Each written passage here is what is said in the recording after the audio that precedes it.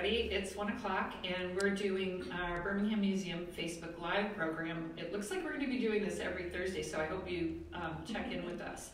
We are, as you all probably know, painfully know, you're at home and we are also indoors, and we thought this would be a good opportunity for us to talk about or bring up issues that we talk about all the time here in the museum field, and you know, when we're working on the collection or different issues that come up. And sometimes we don't get a chance to really share that stuff with the public, but we thought this would be one way.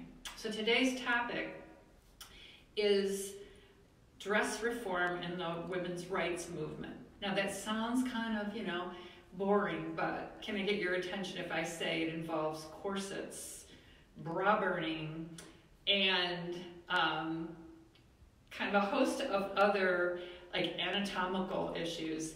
If you haven't got a woman in your life right now, I can tell you right now that if your mother was in America during the 20th century, she was a victim in one way or other of the same kind of dress reform expectations that we're going to talk about, that were a lot stronger during the Victorian period. Okay, so let's get right to it. So we're going to be hitting also on some very interesting topics, such as the Mormon prophet King James Jesse Strang on Beaver Island, because he's connected to dress reform, and we have some women in Birmingham who have some very interesting dress reform stories. So let's just start off by saying what it is.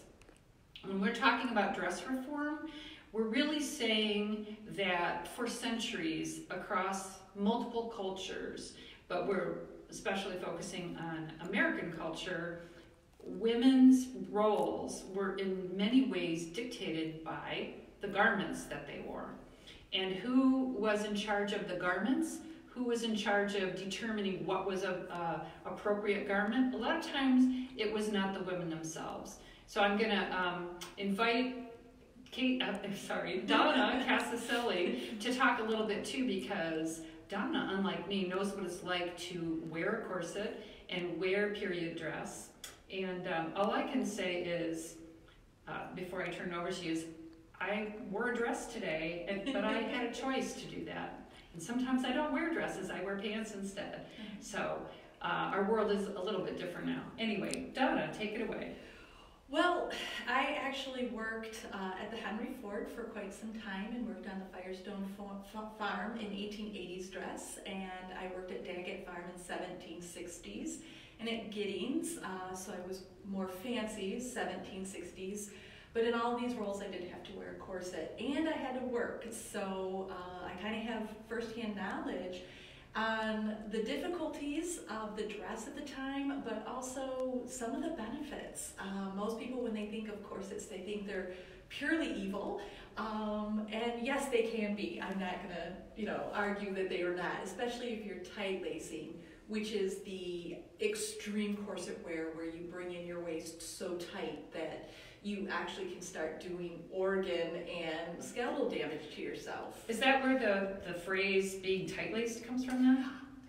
Part of that, but also to be straight-laced. Straight-laced. Yeah, is to be morally erect. And a lot of people felt that women in corsets were morally erect too, because it held them up and held them to a higher standard. So we have a corset right here, and I know you can say a lot more about it from an expert point of view, someone who's worn something similar. Well, this is actually one of the nicer wearing corsets. This is still a fancier corset. It's silk and lace, so this probably would have been somebody going to a ball or in day dress. This is not a working corset, which is completely different, something different than what I was wearing at the farm.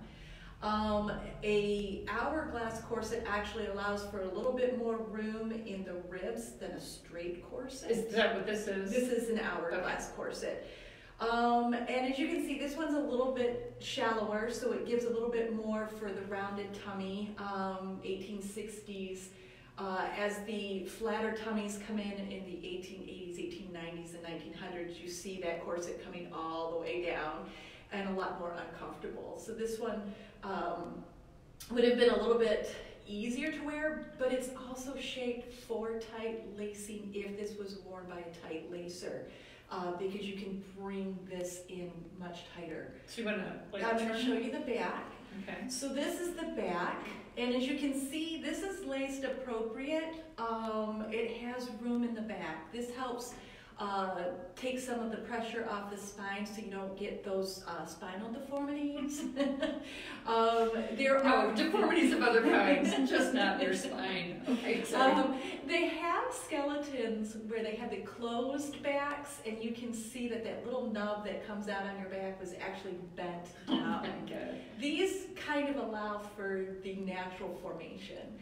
It also allows just for a little bit more. Now a tight lacer... I can show that photo. Oh yes. Should I do that while you're talking? Sure.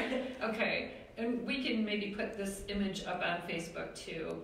Go ahead. So a tight lacer would actually bring the desired was 2/5. 1/3 of your waist size, basically 2 or 3 inches, wasn't enough. Half would be unbelievable. So if you were a 24, cutting it down to 12 is not going to be believable. The actual tight lacing was a 3/5 tightening, 2/5 to 3/5 tightening to bring that waist even tinier. And in the photo that this is an illustration from, I believe, the latter part of the 19th century that a physician had put in a medical book. And this is the physician's comparison of the woman on the left as a normal woman without having her internal organs and rib cage affected by corset wear. And the woman on the right has been subjected to tight lacing. And although this is in, I think, German, I mean, you don't even have to read German to get this. You see the ribs have been misshapen, and the internal organs, the soft organs, the kidney, the liver, the lungs, are being pushed and scrunched in all these different ways. So the idea was, this is bad for women. It's going to impair their health. And as Donna uncovered, you know, there were some actual, you were talking about some actual quotations about why tight corsets shouldn't be worn, and the men's point of view about that. Men felt that women should not wear tight corsets for their fertility. They believed that wearing tight corsets would cause damage to babies. And of course, a woman was expected to have lots of children at this time period. So when women cried out, don't tight lace because it limits movements and it limits your freedom, men were like, oh, no, no, no, no, you know, don't tell women that. But when men said, well, it could harm, you know, your offspring, well, then everybody was like, oh, don't tight lace. Pay attention because a man said it, so that Right. makes it more true. The other, I think, angle here, we're talking, we sort of jumped in the middle of the Victorian high-end corset wearing, let's say. But the roots of dress reform, at least in America, really go back to the 1840s and 50s, to the temperance movement and the suffrage movement in northern New York. So you've heard of Susan B. Anthony and Elizabeth Cady Stanton. And the culture in northern New York at the time in the 1840s and 50s was ripe for women to start thinking about, hey, I'm going to be educated. Hey, I'm going to have some rights that men have. Hey, maybe I don't want to wear these cumbersome clothing that get in my way when I'm just trying to be practical and live life. So one of the women associated with that group was Amelia Bloomer. And Amelia Bloomer was the editor of a women's magazine called The Lily. And she was actually, it was a temperance magazine, that was her thing. However, she had heard about this kind of dress that was being promoted. It sort of started in France, and she advocated it and started publication that gets the word out, right? So she was publishing photos of women in this outfit, and it began to be called, after her, This was called the Bloomer outfit. And this outfit in the 1840s and 50s is the connection to the Mormon king of Beaver Island, Jesse Strang, believe it or not. Because in the mid-1850s, when the Mormon community on Beaver Island, which is in northern Michigan, basically became the entire population of the island, or almost totally, they began to set their own laws. One of the things they did was first they elected Strang king, so he was king of the island, and then he started enacting rules and laws, and he heard about the Bloomer outfit, and it was very appealing to him, probably because of the fertility issue, and it was simpler, and women could get more work done, and if they weren't dragging around heavy skirts. So he made it a rule, and that didn't go over really well with some members of the island community, and they resisted, and he wanted to have the women and their husbands beaten for disobedience. So you can see that really went well. But anyway, that's the connection with James Jesse Strang. And I would say, working at Firestone Farm, I would have loved the bloomers because the corset itself, like I said, we didn't wear these kinds. We wore working corsets, which actually were quite comfortable. And our period clothing person upstairs said, if I ever hear anyone being out of breath, I'll take your corset away because she did not want us tight lacing. And we wore wrappers, which you could, if you had a bad day, you could loosen it up. If you ate too much at lunch, you could loosen it up. Why was it called a wrapper? The wrappers were designed for working women. So these are something, they were actually part of the dress reform too. They were more flowing, they tied at the waist, they didn't have a set, tight, so that it's didn't have to fit into You didn't have to fit into it. Yeah, so they were really great for working women except for the length. And the reason why I say I would have loved bloomers is that twice while doing work at Firestone Farm, the corset never got in my way. It actually helped in some situations when you were doing really heavy labor. Back brace. Yeah, it was like working those back braces that they sell now, which was great. But it was the skirts. The skirts were so heavy. We would have several petticoats and then these big skirts that went pretty much down to the ground. And one day we didn't have enough gentlemen on the farm, and we had to plow. And, where men would never go in and wash dishes in the 1880s, women would go out in the fields and plow because that had to get done. Yeah. And I'm pushing the plow and walking the plow, but I'm walking and my skirts are getting under, and I ripped the entire bottom of my dress. So that was the fun, going up to period clothing going, I need a new dress. So those bloomers would have definitely given women more freedom to earn wages, and I think that's what scared men, is that now you're going to have women running around in trousers. Well, what if they're running around in trousers and they're making money, and they're drinking and they're smoking, and they went on, and then they'll just abandon their families and leave their kids at the wayside. Right. And then all those same objections could just be reused during the suffrage movement again. Right. So we could just recycle those same objections to women getting the right to vote. And I did mention bra burning, I think, so I want to tie that in too. So that is one of those interesting parts of the 1970s, that people believe that feminist protests were bra burning ceremonies. And the truth is, there is no documented evidence that a bra was ever burnt at a protest, as part of an organized protest at all. And yet we often talk about it, but I can think of a lot of women who probably would have loved to burn their bras, and there sure were women, and I was a little younger then, but I sort of remember parts of this. I was in high school, but I remember, hearing all about this, and going braless was this big thing, like, wow, that's really out there, you're really brave, So, it had its moments, and I think that's worth mentioning, that a lot of women now especially in the senior years, remember those years, and I think that's carried forward. But we still, the Equal Rights Amendment still hasn't been voted in, so maybe there will be bra burning again in the future. I don't know.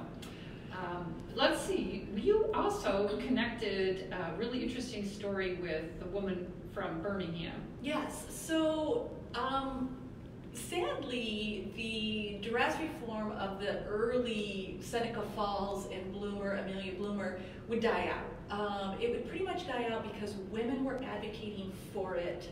They were advocating for the freedom that it would bring, and that just wasn't going to fly because if women had the freedom to earn wages and walk around freely and be in control of their own bodies, well then, gasp, they could vote.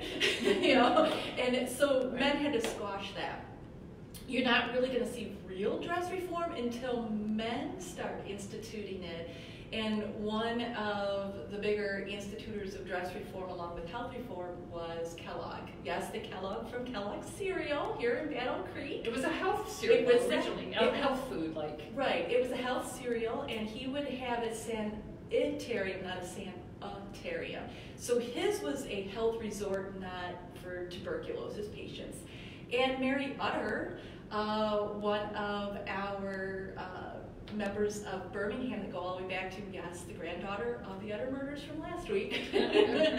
She would visit Kellogg's sanitarium and write back to the Eccentric, and some of her letters have been published in the Eccentric through the Birmingham Eccentric.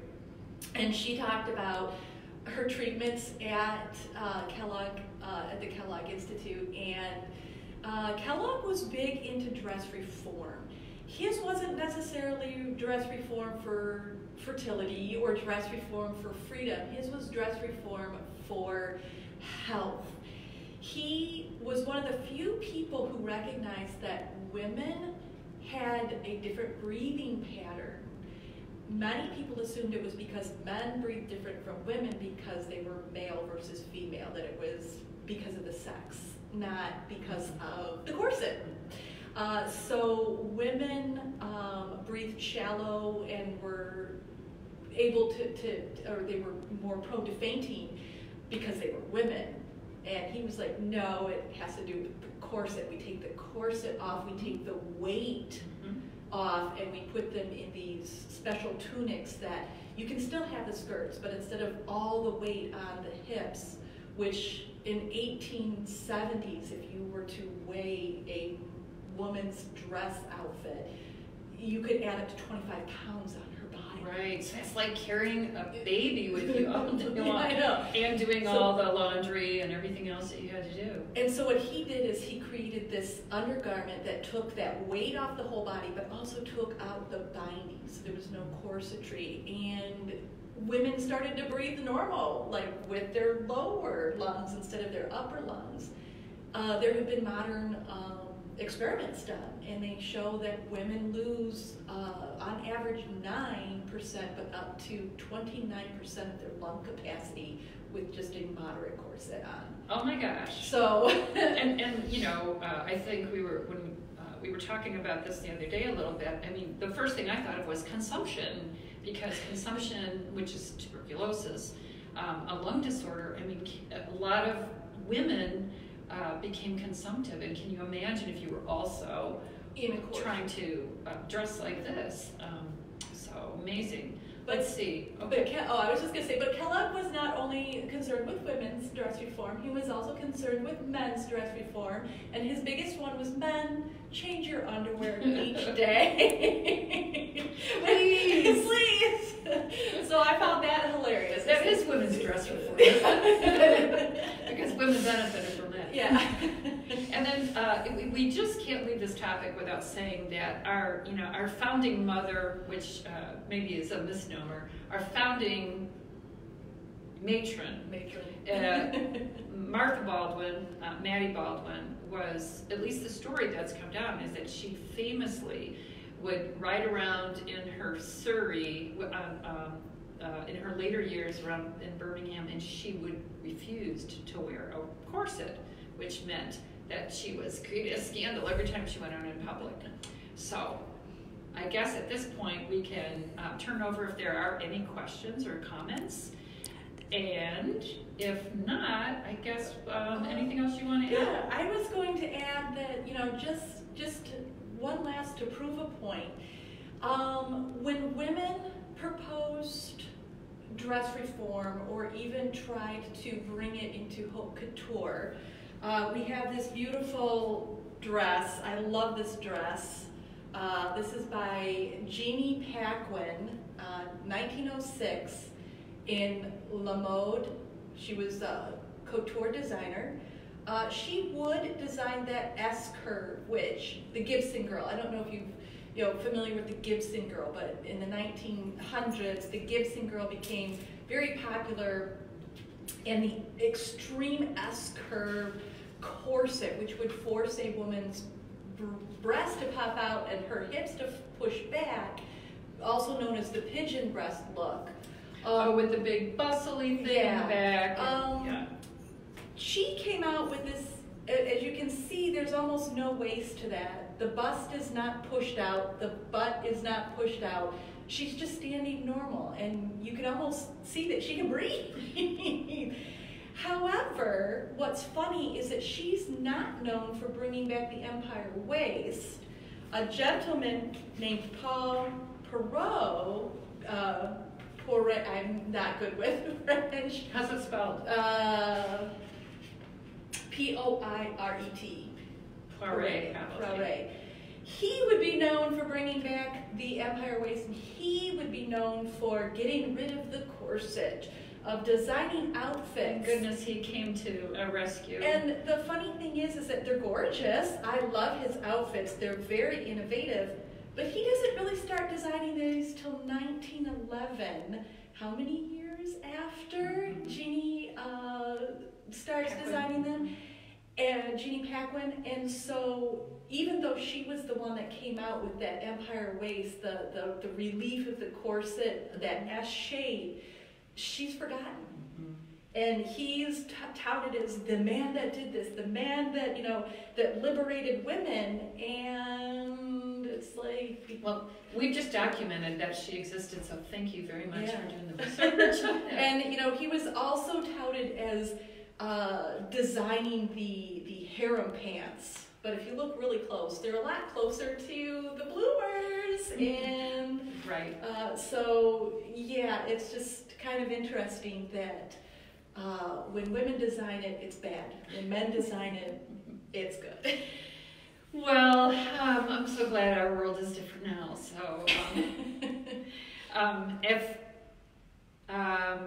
if there are no other questions, I think what we'll do is we'll wind this down for now. We want to thank you for joining us for our conversation and, our reminiscing about all the wonderful things about women's clothing and dress. And I'm so glad that little girls can go to school in 3rd grade these days and play softball if they want in pants. Because when I was in 3rd grade, I had to wear a dress.